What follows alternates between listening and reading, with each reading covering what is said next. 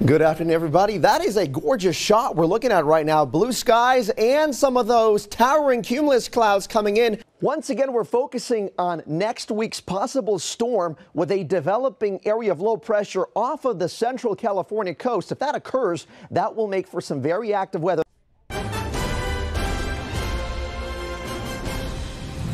Lots of bee stories recently. Yes, That's a good sign. I have a bee spring. thing going on. If I hear a buzz, you'll see me running the other direction. That's right. They're all over the place right now, Ilya.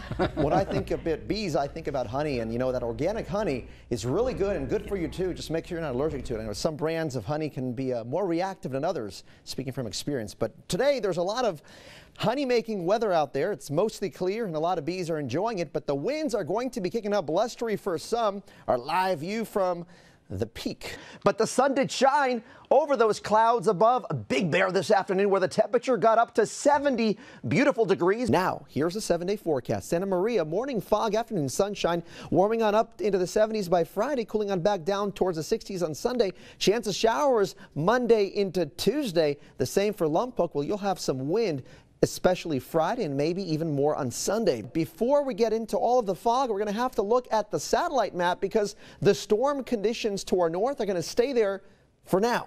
And that's going to be changing. With this storm, we're going to be monitoring a very unique situation, the possibility of thunderstorms, some of which could start rotating, and that may mean funnel clouds, waterspouts, and yes, even the occasional tornado will not be out of the question. That's why I want you guys to be aware of the tornado safety tips you'll want to pay attention to if the weather gets rough out there later on today or tonight. Another aspect of the storm is snow. Tonight could be flying across the mountains, and tomorrow could be dropping down to the passes late tonight into the early hours of your Thursday. Watch out for those closures and delays. Stay tuned to the latest weather, and thank you so much for tuning in and for sending us your footage. Take care.